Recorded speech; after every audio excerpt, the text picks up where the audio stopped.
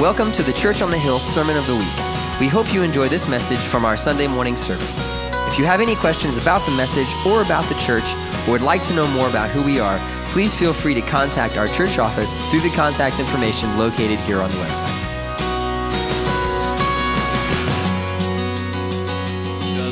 So if you have your Bible, I want you to go there, Ephesians chapter 2. And this morning I'm gonna speak on a subject just called created with purpose. Created with purpose. But before I read that, I was just thinking about it, and in a conversation with one of our men yesterday morning over breakfast, I started thinking about a passage of scripture that I didn't really bring into this message. But I want to read it before we start. It's not going to be the passage from Ephesians, but I just want you to listen to me. It's not going to be on the screen, so you're actually going to have to listen. And so hopefully you're okay temperature-wise. It's really difficult to try to decide to make it colder or warmer. One person told me this morning, if you see me fall asleep, it's because you usually fall asleep right before you freeze to death. And I said, oh, brother. And then he said, if I take my coat off, you know I'm too warm. I said, okay, you'll be my thermometer there. So he's not sleeping and his coat's still on, so I'm going to trust the rest of you are okay. But I want to read this to you because Jeremiah goes down. In chapter 18, Jeremiah, this is what he says. The word which came to Jeremiah from the Lord saying, arise and go down to the potter's house, and there I will cause you to hear my words. When I went down to the potter's house, there he was making something at the wheel. And the vessel that he made of clay was marred in the hands of the potter. So he made it again into another vessel as it seemed good for the potter to make. So now if you have your Bible, or your phone or your iPad or whatever, go to Ephesians chapter 2. And I want to read this. And I wanted to read that passage because it really speaks to the theme of this message that I'm going to talk to you about this morning. And that is being recreated in the image of God. And that God created you with a purpose. And that you're not here by accident, but you're here by sovereign design. And that God really does have a plan and a purpose for you and for your life. And so let's read together chapter 2, book of Ephesians. I'll be reading from the New King James, verses 1 through 10.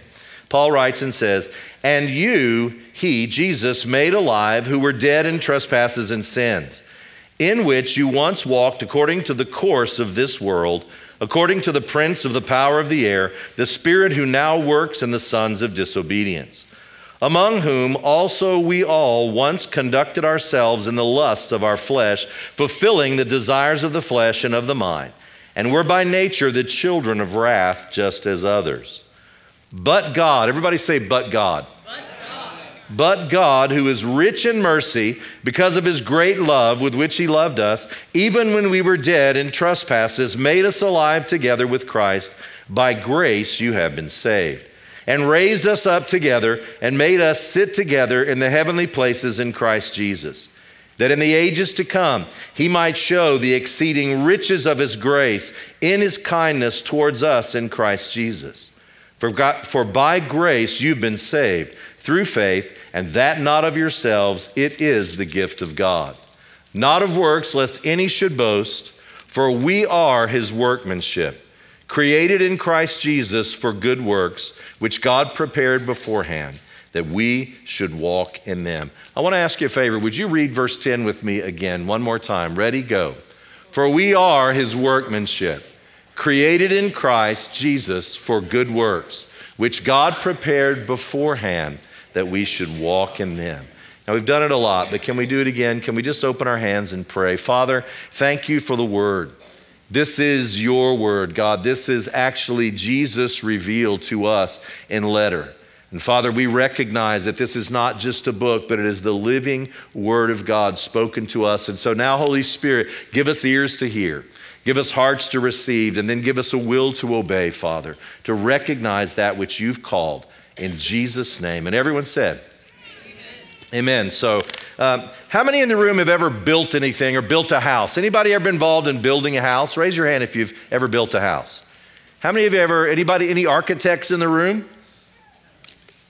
Okay, so how many understand that before an architect Before an architect can begin to draw a building, there's always, like this picture, a preliminary meeting in which the architect has to meet with the clients and a number of questions must be answered. So what's the primary purpose of the building? What will it serve? Is it going to be commercial or residential? How many people are going to use it? Will it be in its appearance utilitarian and very practical? Or do you want to make an artistic statement about your company or your personality or your family? Now, if you think about it, for important and obvious reasons, that discussion is really important, and here's why. Because intended function determines form. So that's a blank on your little handout. Intended function determines form. You want to be sure that you design a building that's going to function the way you need it to function. And so the design of that building, the function it will serve, is going to determine what type of structure you're going to build. And are you going to build in certain attributes or certain features? It has to serve what it was designed for. So I want you to think about this. If men will take that much care and that much time for a temporal structure, how much more care do you imagine went into the creation of man and the design of your life by God? You see, contrary to popular opinion, and of the evolutionist opinion, men, you are not just a fluke of nature. You are not just the eventual byproduct of millenniums of evolution and natural selection. How many agree with that statement? I've had some people in my family that certainly act like they came from the ape side of this thing, but they're not. So let me show you a graphic so you'll know where I'm coming from for future conversation. If the theory of evolution were true, so where are millions of these? There are millions of these chimpanzees, and there are millions of these Homo sapiens, human beings. Where are the millions of these, the between species? Just a question. For if you buy into evolution, just search it out. They're not around. You can't find them. And every one of the news media's great finds, they find a skull, they find something, they try to prove, oh no, we've actually found the missing link. How many of you know they still haven't found the missing link? And they're not going to, because God created man. God created man. And the other night, my wife and I were watching the Cleveland Symphony Orchestra. It was a great show on public television, but it was the Cleveland Symphony Orchestra that was started back in the 1800s. It was fantastic. And they had an Asian pianist that was playing, and I mean, it was incredible. And as we sat there, my wife looked at me and she said, "I never heard a chimpanzee do that." I said, "Me either." It doesn't happen. Okay, so I just want to say that I want you to understand, if man puts so much time in planning and building a structure, how much time and effort and intention do you think God put into the design and the plan of man? That he created us. So I want you to get this. We were created for something far greater than your sensual gratification. You were created for something far greater than the fulfillment of a selfish ambition. You were created for something far greater than just self-fulfillment. I want what I want, and the world's all about me. If those things were true, if that's what you were created for, if sex were the ultimate pinnacle of the existence of man, then wouldn't prostitutes be the happiest people on the face of the earth? I mean, that if getting high, like it was the ultimate expression of humanity and fulfillment, then wouldn't drug addicts be the most fulfilled and happy people on the planet? If just the attainment of personal wealth and being able to buy whatever you want, whenever you want, then wouldn't all the billionaires on the planet be the most fulfilled and happiest people you know? How many of you know it's not true, is it? Because you were designed with a specific purpose by God. Look at this. We were designed, fashioned, and brought to life by God's own creative hand. You were fashioned and designed by him. Why? To enjoy and partake of the blessings of this life and of this earth.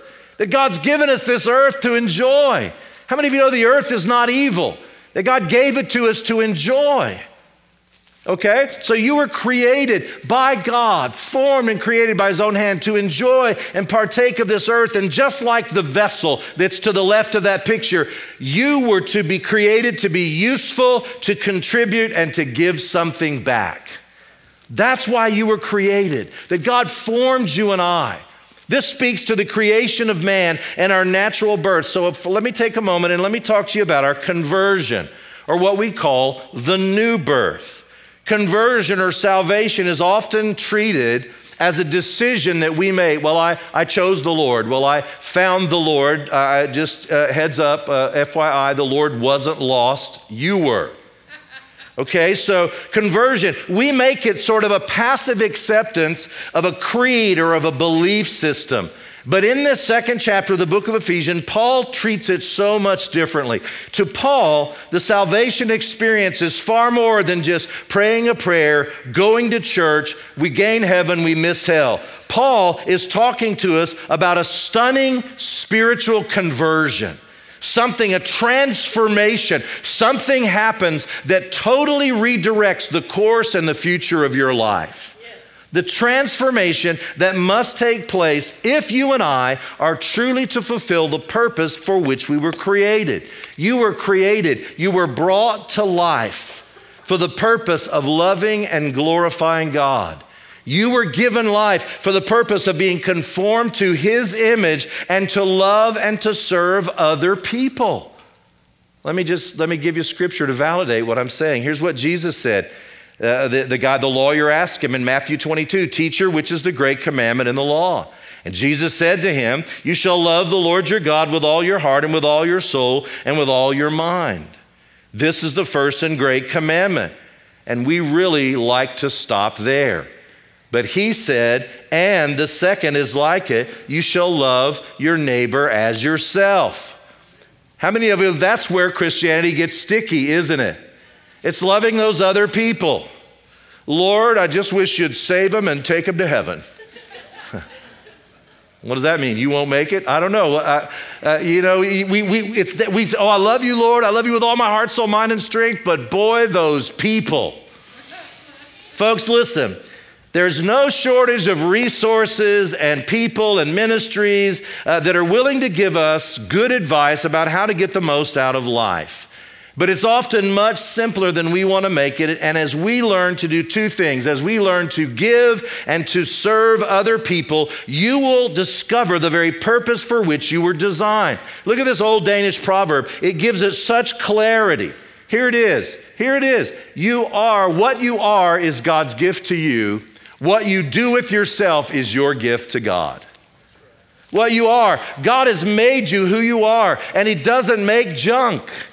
He doesn't make junk. See, turn to your neighbor and say, "See, I told you so." That goes both ways, right? Either you thought they were or they thought you were. God doesn't make junk, folks. Look at William Barclay. Let me read you a quote from William Barclay. "There is only one kind of greatness, the greatness of service. The world is filled with people who are standing on their own dignity when they should be kneeling at the feet of their brethren." Whew. A lot of people. Proverbs says every man will declare his own goodness, but a faithful man who can find? A faithful man. There's only one kind of greatness, the greatness of service. The world is filled with people who are standing on their own dignity, but when they should be kneeling at the feet of their brethren. Let me say this, you're not an accident. I was not an accident. You and I are not just a random species of mammal evolving our way through time, struggling to make sense of our existence. We were designed, we were shaped, fashioned into the very image of God, and we were created with purpose. We are here with purpose. If you notice, if you believe the other side, if you believe that you are just a random product of natural selection and evolution, then there is no morality, there is no right, there is no wrong, there is no heaven, there is no hell, and then therefore you can just live like the animals. And have you noticed? That's what the world is doing. But you were created and called to a higher standard. You were created to be formed into the very image of God. You are not an accident. Turn to your neighbor and say, "See, I told you so." You might be sitting by someone you don't know very well. That makes it awkward and even more fun. So just say, see, I told you so. You're not an accident. So how many recognize this lady? Look at this slide. How many recognize this lady? Who is she? Mona Lisa. Nat King Cole had a great song that most of you are too young to even know. Okay, but Mona Lisa. Mona Lisa. And I've actually seen her in the Louvre in Paris. And can I tell you, I was really disappointed because the whole painting is about this big. It's tiny. It's tiny, and they have it under glass, and they have it in this oxygen-free environment, and they only let you get about as close as I am to share it. You can't even get near the thing. And it was like, wow, I need binoculars. And I was pretty unimpressed, but she's pretty famous, isn't she? Well, she is the masterpiece of this man, Leonardo da Vinci. And she remains today, after more than 500 years, as one of his most recognized works. But how many of you understand she did not just evolve onto that canvas? She didn't evolve onto that canvas. The artist, Leonardo, was incredibly intentional. In fact, sketched multitudes of predecessors to that. And she didn't just evolve. She was a product of deliberate intention and creative work. If Leonardo was that meticulous, how much more purposeful do you believe that God our Father was when he formed Adam from the dust of the ground, when he breathed the breath of life into him? And how much more intentional do you think he was when you were fashioned and formed and knit within your mother's womb? That God designed you, that God planned you. And you might be saying, yeah, well, I didn't want buck teeth. That ain't fair. How many of you know God designed you exactly how you are? And in his sight, you're created perfect in his image and you're beautiful. It's only the standards of men that start to put benchmarks on beauty and what's acceptable and what's beautiful. And isn't it interesting how it's changed? Because it wasn't too long ago that women that were a little bit, how do I say this and not get in trouble? Women that were a little bit on the healthier side were considered to be the epitome of what a woman looks like. Now, if they look like a beanpole in a skirt, that's the image of beauty. Have you noticed how things change? Have you noticed how that mankind is fickle? Have you noticed? And men, if your wife ever says, honey, do I look fat in this? Just plead the fifth. Don't say anything. It's just better to say, honey, you look fabulous. And you better say it like you mean it. Well, let me say this, you better mean it. You just better mean it, okay? So here's what you got to get a hold of. You, this morning, here's point number one of my message. You are a masterpiece. You are a masterpiece. Turn to your neighbor and say, I told you so. Just keep reminding them of that. See, I'm a masterpiece. You're a masterpiece. Let me give you Paul. Paul says this, Ephesians 2, verse 10. It's our text. For we are his workmanship, created in Christ Jesus for good works, which God prepared beforehand that we should walk in them. When he created you, when he created me, he was making something of incredible value. And I want you to remember, God doesn't make junk. This marvelous scripture gives us a little bit of a glimpse into the purpose for which we were created. Here in Ephesians 2, the New King James translates this word as workmanship, but it comes from the Greek word poemia. And it's the very word that we take our word poem. And so I want you to think about this, that God created you as a work of art. It means this. Here's what this Greek word means. It means that which is made, the thing made or manufactured. And by implication, it literally means a work of art, a masterpiece, a creation made on purpose. Now, we have a hard time getting our mind around this because we understand that girls get pregnant and babies are born. And Lord, how did you have a plan and all of that? But how many of you know that God is bigger than we are and that God's thoughts are not our thoughts? And we need to understand something. Paul adds another dimension, exciting dimension to this, and he says, you're his workmanship, you're his masterpiece. You were created, and that word literally means recreated in Christ Jesus. We were created in the image of God, but we are recreated in the image of Christ. Think about this. You're a work of art. You're a masterpiece. You, when you were born again, were recreated in faith. You were created once, you were physically born, but when you came to Christ, by the intention and sovereign mercy and grace of the Lord Jesus Christ, you were recreated. You were reborn. In other words, when we come to Christ, when a person truly comes to Christ, it's not the end, it's not an arrival, it's the very beginning. Yes. It's the very beginning. It's an entrance. And you're brand new, and I don't care if you're 40 years old, and this is where we get into trouble as human beings because we're successful, we're older, we're mature, we've got an education, we're pretty good at what we do, and then we get born again into the kingdom of God, and we're a brand new baby Christian. And we don't know anything about what God wants to do. But that's a great and exciting place to be because it's an entrance into a whole new life. Check this out. He who is eternal just made you immortal. Yes. What? Are you kidding? That's incredible. And so being truly saved is just the beginning of a great adventure in God, the beginning of a relationship that will last throughout eternity. Now, here's a practice that I do, and it's a good one, actually, so I want to encourage you to try it. I like to take scriptures and I like to paraphrase them so I can better understand them. Now, I'm not rewriting the Bible. I'm just paraphrasing, okay? So here's how I paraphrased this particular scripture. I am God's work of art. You know, that's pretty egotistical, Pastor. No, I am, according to what Paul said. His masterpiece of recreation, formed by his powerful hand, being fashioned into the image of his Son, Jesus Christ. Every part of this process was ordained, purposed, and prepared in God's eternal plan for me, that I might walk in his likeness before the world.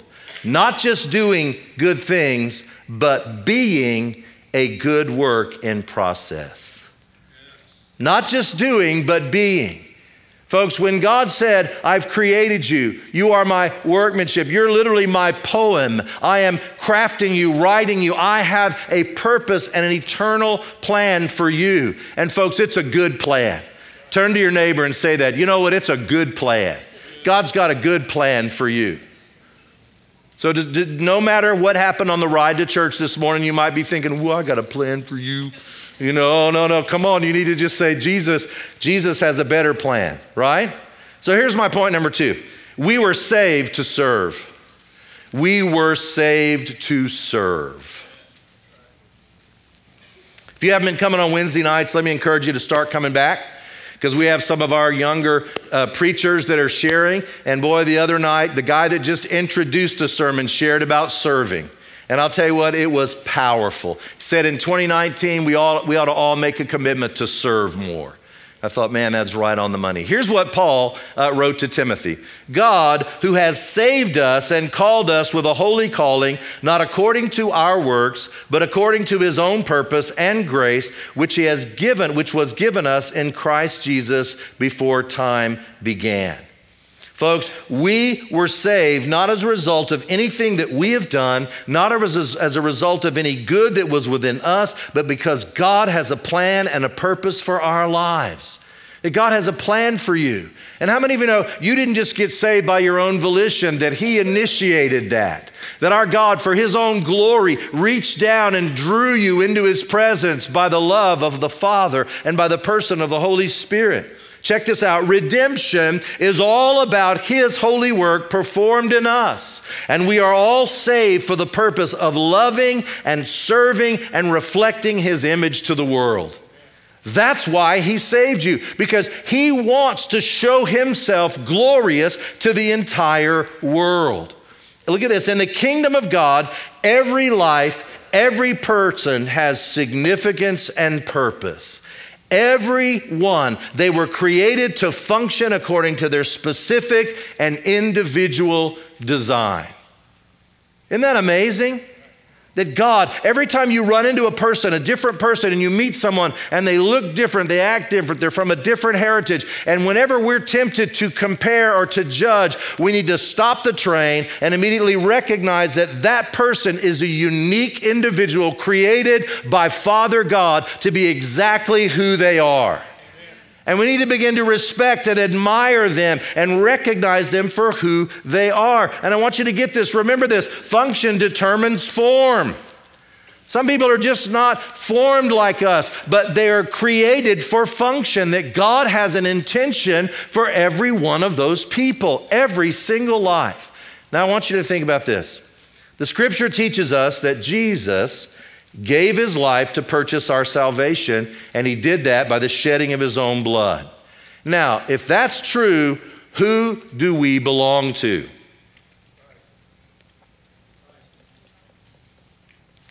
Anybody want to guess? If he spilled his blood to purchase you, then who do you belong to? Jesus. Right. How many of you know in Texas, trespassing is not looked on politely? Do you understand that you're liable to get shot? I tell people all the time, look, if you come to my door hungry, naked, or in need, I'll minister to you. If you break into my house, I will shoot you. If you scare me, I just might. And that's not because I don't love you. That's just because it's my house. And if you break in the door, you don't belong there. If you knock, I'll let you in. Maybe. Maybe. So check this out. Look what Paul says. 1 Corinthians 6. Do you not know that your body is the temple of the Holy Spirit who is in you, whom you have from God, and you are not your own? For you were bought with a price. Therefore glorify God in your body and your spirit, which are God's. You were literally purchased with the very blood of Christ. Therefore, your body is not your own. I can do what I want, drink what I want, act like I want. No, you cannot. You don't belong to you anymore. You belong to Father. Purchased with the blood of the Son. And folks, but our service for God is not motivated out of guilt or fear or some sense of religious duty. It should flow forth out of an incredible sense of gratitude and love, because Christ gave himself for us. Christ gave himself for us. Look at this. Paul said in 2 Corinthians 5:14, for the love of Christ compels us. The old King James says constrains us. Because we judge thus, that if one died for all, then all died. And he died for all, that those who live should no longer live for themselves, but for him who died for them and rose again. Folks, we belong to him. We were purchased from death by his blood. He has given us the hope of a better future. And we have been saved, but not just saved to indulge ourselves. We have been saved to serve God and to serve other people. That's what it's about. He saved us so that we could participate with him in his eternal plan. Everybody still with me? I'm going to try to move through this quickly. We had such a long worship service, so I want to try to get done. Here it is. We're called, well, that's all right. The game doesn't start till 2. We're good. We're good. We're good. Hey, I know something good's going to happen today because some people don't come usually till 10:30. We're here at 10. It's amazing. Here we are called. I was not pointing fingers. You were. Now, that is really not polite. That was not polite. Sorry. She raised her hand. Well, confession's good for the soul, right? So, hey, if you're new here, we're a family. If you can't tell, we're going to have fun because Jesus is wonderful to have fun around. Okay, so check this out. We're not only were we saved to serve, but we're called to serve. You are called to serve. Now, I want to really take some time to unpack this because whenever we talk about called or calling, most people immediately think, well, missionaries and pastors and I don't know, maybe priests and nuns, they're called, right? But I mean, I'm just a believer. But folks, the Bible speaks very differently. In fact, every one of us as a Christian has been called by God. Now, the word that Paul uses here is a Greek word, kletos, and it literally could be rendered like this. I love it. Urgently invited, summoned, and commissioned. When God called you, he summoned you, he urgently invited, he commissioned you. He commissioned you. But I love the word summoned because look at this. Look what summon means. Denoting someone whose participation or presence has been officially requested for something, especially a request to which refusal is not an option. What? When God calls you, when he summons you, it's an official request, and refusal is just not an option. Paul says this, Romans 1, 5 through 7, through him we have received grace and apostleship for obedience to the faith among all the nations for his name, among whom you also are the called of Jesus Christ, to all who are in Rome, beloved of God, called to be saints, grace to you, peace from God our Father and the Lord Jesus Christ. You have been called, you have been summoned by God. Peter said this, chapter 2, verse 9. I love this scripture. You are a chosen generation, a royal priesthood, a holy nation, his own special people, that you may proclaim the praises of him who called you out of darkness into his marvelous light. Wow, that's who we are. I love this morning's worship service because you know what, folks? You can praise your way happy. You can praise your way to victory. If you're depressed, discouraged, despondent, and just about to give up, lift your hands, start praising God with your mouth, make it loud, and your heart will follow your hands. You're the one that has the power to do that. Or you can just sit around and go, well, it's just not fair. Nobody treats me right. And a blah, blah, blah, blah, blah. Gloom, despair, and agony on me. Deep depression and gross dark misery. If it wasn't for bad luck, I'd have no luck at all. Gloom, despair, and agony on me. If you're too old or too young to know what hee-haw is, you ought to just watch it on YouTube. It's so dumb, it's funny. You're going to like it. But check it out. You have a choice. You can decide to live in victory today or walk out depressed. You can decide to be defeated by everybody else's negativity, or you can get the victory. Here's something we're going to try here. I spent some time with a pastor this past week, and he said they did this deal at their church. He said they handed out these really big, thick rubber bands. They asked everybody to put it on their right wrists, and they did 7 days of no negativity. And they ask everybody in the church, whenever something negative comes out of your mouth, pop the rubber band. Go pop. Ooh. And he said, look, I learned this the way they get kids that are cutters. They have this desire for pain. So the way that they get them to stop cutting is they put these rubber bands on them. They say, every time you're tempted to hurt yourself, pop the rubber band. And I said, well, how did it go? His name's Cord. He said, man, by the end of the week, I had a welt, brother. He said, not by the end of the week, by the end of the first afternoon, I was like, whoa, I got to change the way I talk. Can I tell you something? If you will change the way you talk, it'll change the way you think. If you change the way you think, it'll change the way you live. And if you change the way you live, it'll change your future. You've got to decide.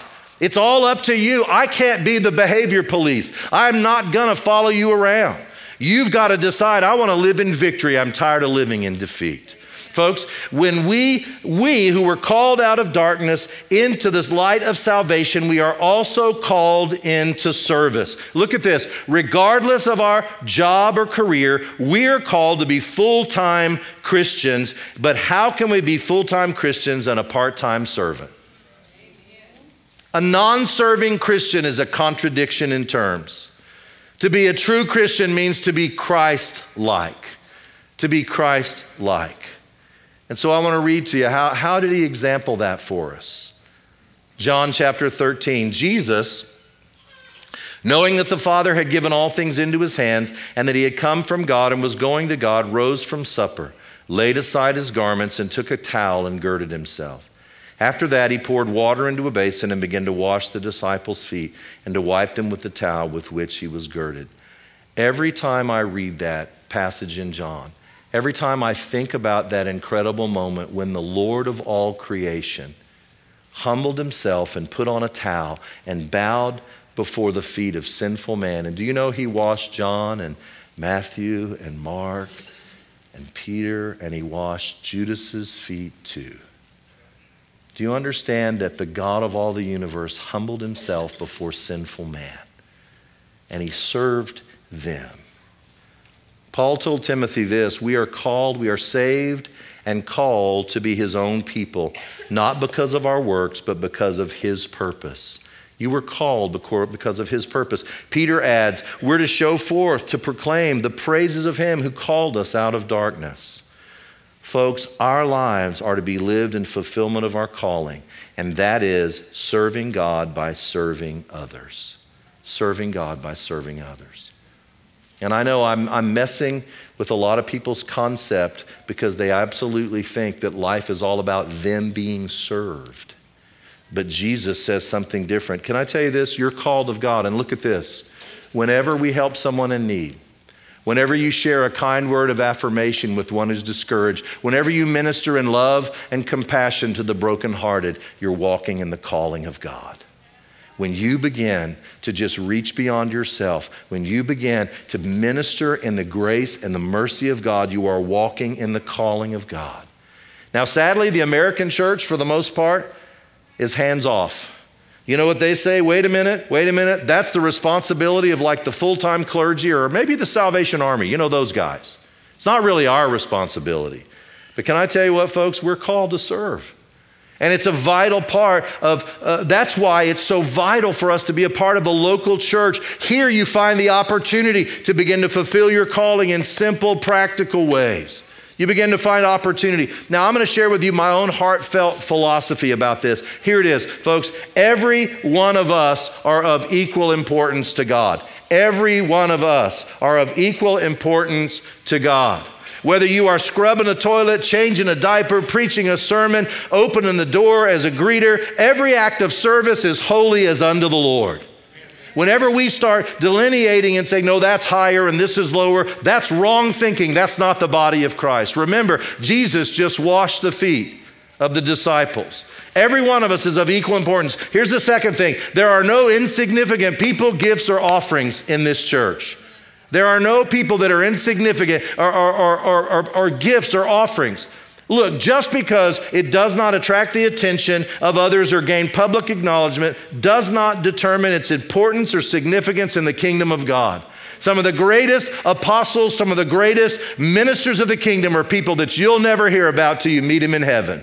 They're never going to be on TBN or et cetera, et cetera. You're never going to see them on the front of Charisma. You know why? Because they're hidden in the heart in the house of God, and they're serving and they're giving. And then here's the last thing in my philosophy. There is a place for everyone to serve. You might be sitting here right now thinking, well, I just don't know how I fit in. I don't know where I fit in. Well, can I just say this to you? Be patient, get involved. Relationship releases ministry. Build relationships with people. And before you know it, you'll begin to find a place to volunteer. Or here's an idea. Pray about the dream God's put in your heart. Come and talk to us about it. It might be a brand new ministry that God wants to develop right here in our city. There are no insignificant people, and there is a place for everyone to serve. Amen.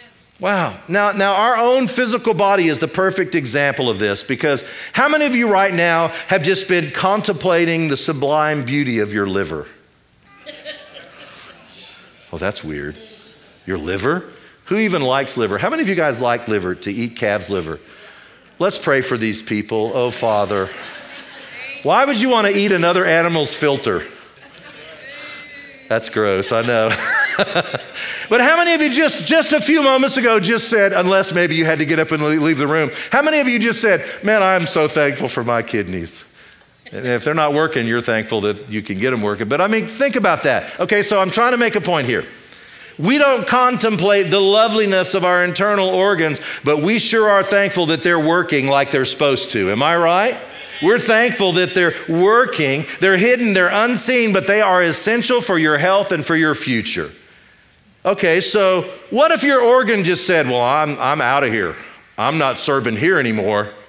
I'm doing my thing. What happens to your body? You're toast, right? You're toast. What if they said, no, I'm not going to leave, but I'm just going to take some time off, maybe a year or so. I'm just not going to serve. How many of you know you're toast? It's not going to work out for you. Thousands and thousands of local churches are dying from the inside out because of this. They've embraced a consumer-driven philosophy that says all we're supposed to do is to serve you, serve you, serve you, serve you, serve you. And their people never get the victory and never begin to realize, wow, I'm not here to be served, I'm here to serve. I was called not to be served, I was called to serve. Folks, listen. I've even heard people say, well, you know what? I know, man, you just get staff to do that. Just pay people to do that. Can I tell you what, folks? We don't have enough money here to pay everybody to do everything. And if that's your mindset, give more. If you think I ought to be paying for it to get done, well, then you got to up the ante, folks. Come on. Let's put some skin in the game here. Folks, if you search the scriptures and if you're really honest, you're going to discover that the children of Israel never came before God with empty hands. They always brought an offering. They always came to the worship of the Lord with an offering. And look at this. New Testament tells us Jesus came to seek and to save that which was lost. But check this out, folks. Once they were found, he sends them forth to minister by touching others. Once they're found, he doesn't just go, glad to have y'all here, I'll just keep serving you. You know what this guy told me this week? He said, man, you know, pastoring's a dangerous job. I said, really? He said, yeah, Jesus only did it for 3.5 years. It'll kill you.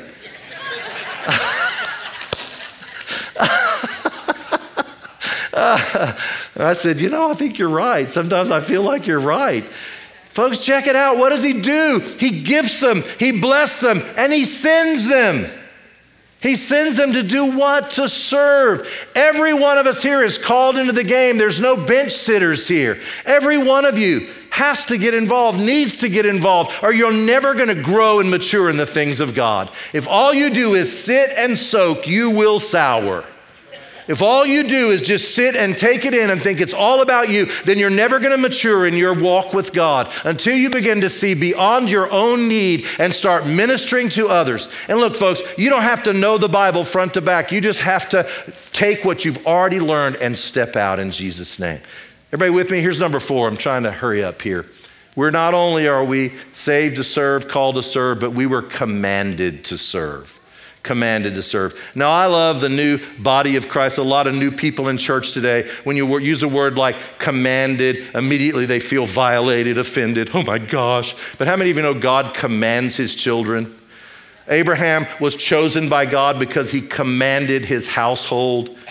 The kids listened to him when he talked. Here's what Matthew tells us, chapter 20. And whosoever desires to be first among you, let him be your slave. Just as the Son of Man did not come to be served, but to serve, and to give his life a ransom for many. Boy, that flies in the face of most people that want to go into the ministry as a vocation, doesn't it? Well, I thought they were going to serve me. I was going to get an airplane and a big new car and all that stuff. Well, that's just not the Bible, ladies and gentlemen. So Jesus was very direct when he said these words. And here's what I want you to get. He said to us that serving is not optional. Serving is not something that we fit in if it happens to be convenient when we have a little spare time. Jesus, the Bible says, came to serve and to give, and he expects no less from those who follow him. Those two verbs should characterize and define our lives, serving and giving. Serving and giving. Folks, look at this. I love this because I like to read theology. Sound theology and scriptural literacy are not an end in and of themselves. They should always lead to humility and service. That good theology is very important and you should know the Bible. But folks, it should always lead to humility and to service. Check this out. Knowledge that doesn't lead to service ends in stagnation. If you just have all this biblical information, but you're not serving with it, then you're going to stagnate. You're like the Dead Sea. Everything flows in, nothing flows out. And I love this too. Information without implementation leads to fermentation. If all you ever do is give me more truth, I want to know more truth, I want to learn, but you never implement that truth in your life, if you don't ever really start to serve and to give, then you're going to ferment. You're not going to grow, you're going to die. Now, most believers already know far more than they put into practice. Ouch.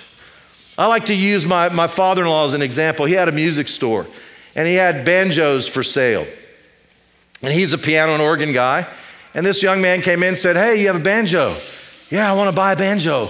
Okay, great, I'll sell you a banjo. And he said, do you teach banjo lessons? And my father-in-law said, no, we don't. So the guy said, oh, okay. And he left. Didn't buy the banjo. That happened to him a couple of times. The next time a kid came in and said, oh, you got a banjo. Do you teach banjo lessons? And my father-in-law, Morris, said, yes, sir, we sure do.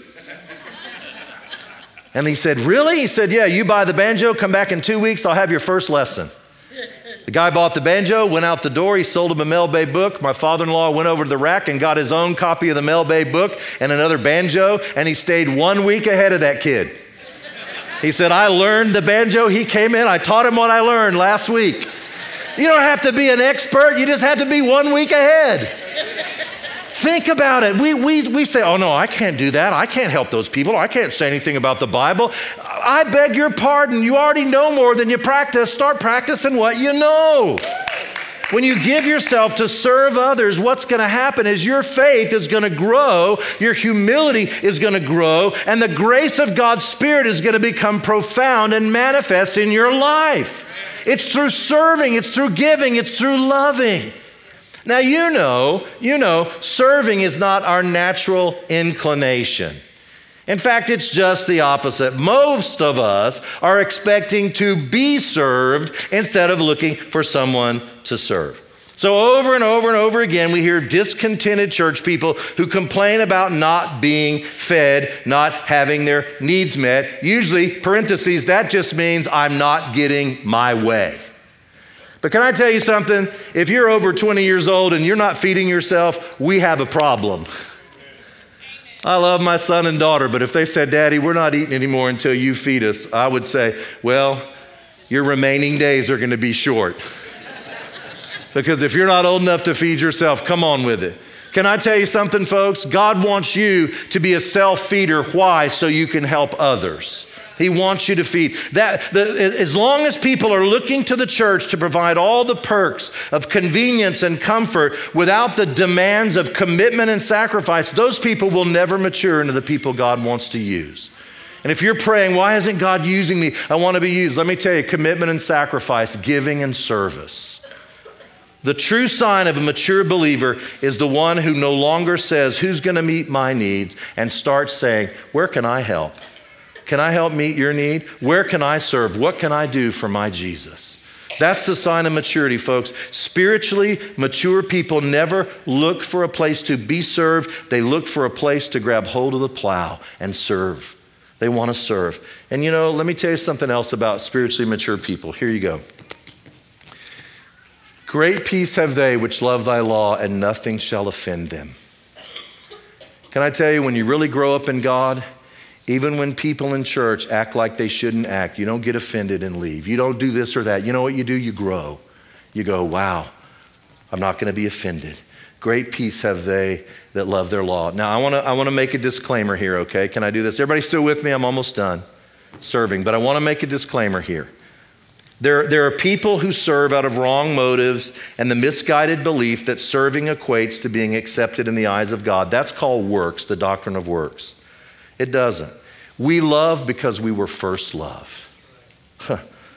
We serve not to gain acceptance or approval. We serve because we have been accepted in the beloved, and we want others to be there with us. That's why we serve. I don't serve to get any acclamation from you or affirmation. I serve because I've been served by the King of Kings and the Lord of Lords. I love because I've been loved by the King of Kings and the Lord of Lords. Folks, that's why we do this. Look, we're all going to have to give our lives for something. Now I'm closing, so don't shut me off. Pay attention. So you're all going to give your lives to something. Maybe it's going to be your hobby. Maybe it's going to be your sports. Maybe it's your fame or your wealth. Maybe it's your entertainment or your pleasure. But at the end of your life, when you stand before God, you and I are going to give an account to what God has given to us. And at that moment, all of our excuses and all of our rationalizations and justification for our selfish lifestyles, our wasted time and gifts are going to be so hollow and so empty. Can you imagine standing before the throne of God and saying, well, Lord, I know I should have served, but I was really busy. I had my career. Lord, I had my reputation. Think about it, Lord, you know. Or how about this one? Hey, God, I know I was supposed to serve, but my time was really important to me. I spent hours working on my Fortnite skills. I'm a gamer. God, my social media presence, I get like 1 billion likes. Everybody loves me on Facebook, What's Up and WhatsApp, and who the heck knows what else they're on. I don't even know. I'm off. But think about it. Lord, I would have served you, but wow, I had to binge on Netflix. I had to catch up on like 18 seasons on 48 shows. And I spent hours in front of the TV binging. What are we going to say when we stand before the Lord and he goes, man, I gave you all of this. What'd you do with it? Well, Lord, this is such an important truth that it was repeated in the gospel 6 different times. Here's what Jesus said. Whosoever will save his life will lose it. But whosoever will lose his life for my sake in the gospels, the same shall save it. What does that mean? It's not talking about killing yourself. That's not at all what it's talking about. It's talking about giving yourself to something that really matters.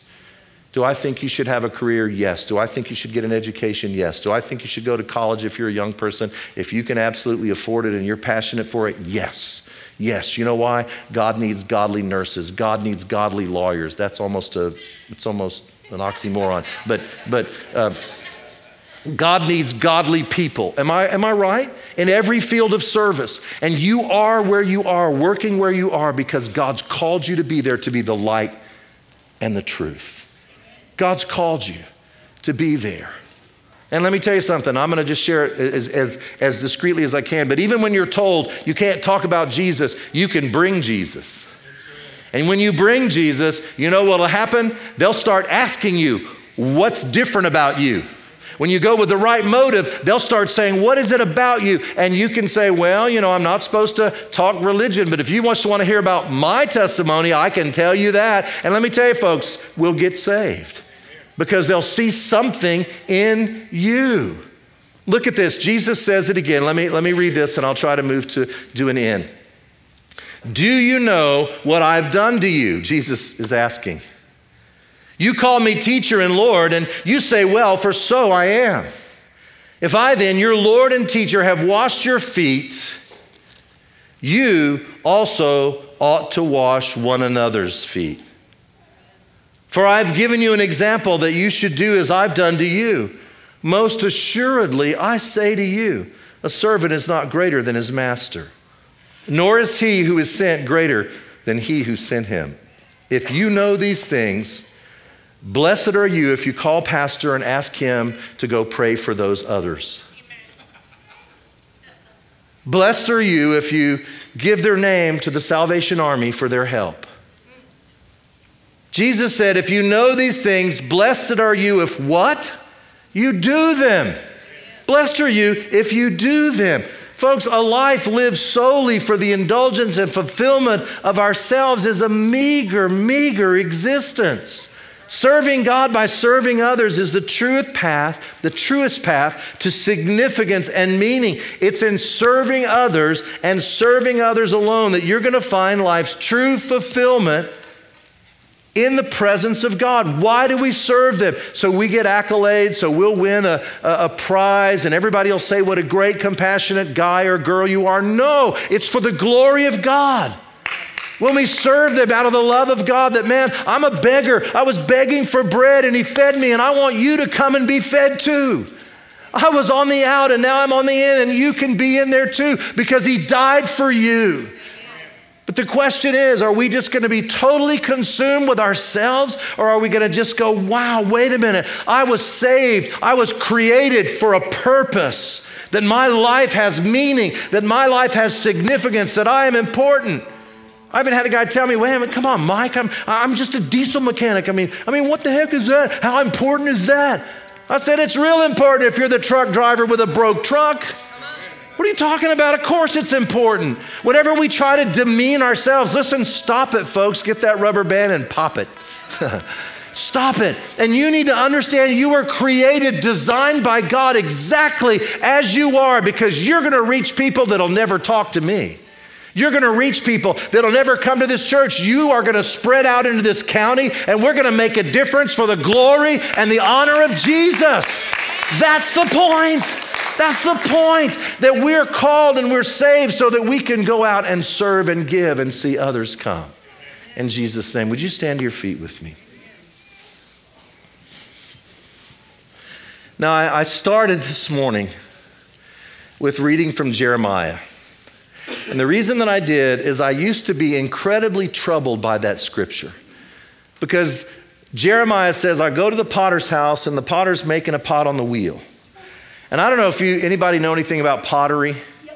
My brother-in-law was an amazing potter, really an amazing artist. But man, his room where his wheel was, where he spun pots, it was a disaster. Man, it was a mess. It's a mess. When you start working with pottery, it's a mess. But I was reading that, Jeremiah says that the hands of the potter, he's forming this vessel. And then he says this, but the vessel was marred in the hands of the potter. And I said, wait a minute, God, you're the potter. You don't make junk. You don't make junk. How could the vessel be marred in the hands of God? And it was almost a duh moment for me. You know, I kind of went, oh, duh. You know, you don't go to Hobby Lobby back in Jerusalem and buy clay. Now when you're a potter, you go buy clay and it's been cleaned and it's been purified and you know, it's not filled with impurities. Back then, they went to the riverbank and they dug it out with a shovel.